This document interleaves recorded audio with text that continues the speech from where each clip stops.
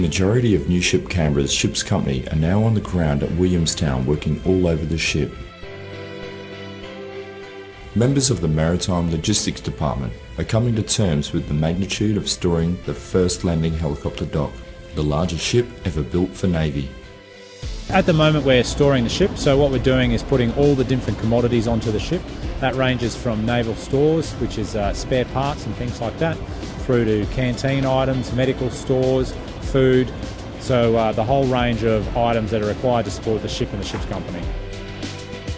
The logistics team is performing really well. They've got quite a number of challenges. They're having to take charge of a lot of different people from different areas and coordinate a whole bunch of different evolutions, whilst also taking part in duty watch training and whole ship training, and they're doing a great job under quite a bit of pressure. It was something I was a bit unprepared for when I come here, because I wasn't really aware of the size and enormity of it. But as I thought back, my first boat was a patrol boat.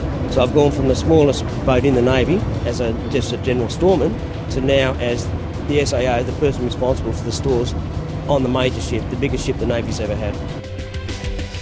While this activity has been planned for many months, the ship's company is now in execution phase, with pallet after pallet of stores and equipment being loaded onto the ship, ready for Canberra to be handed over to Navy.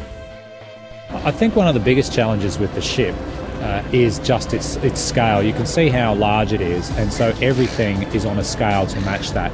Even the simple things like bedding. We've got 1,580 doonas, 1,580 pillows, etc., and that takes up a lot of space. It takes a lot of work to put away. Canberra Ships Company is also conducting compartment and systems handover, as well as exercising whole ship emergency drills, such as emergency clear lower deck, ready to embark this ship in coming weeks. The thing I'm most looking forward to at this point in the posting is commissioning the ship and then getting us up and running. It's obviously taken quite a lot of work to get us to this point, and I think when we get to the point that we're actually operating it, will be very exciting for everyone. The fact that Australia is going to own 2 of these ships is really quite impressive. And I think once we see them at sea, with the landing craft operating and helicopters operating off them, it will be really quite impressive.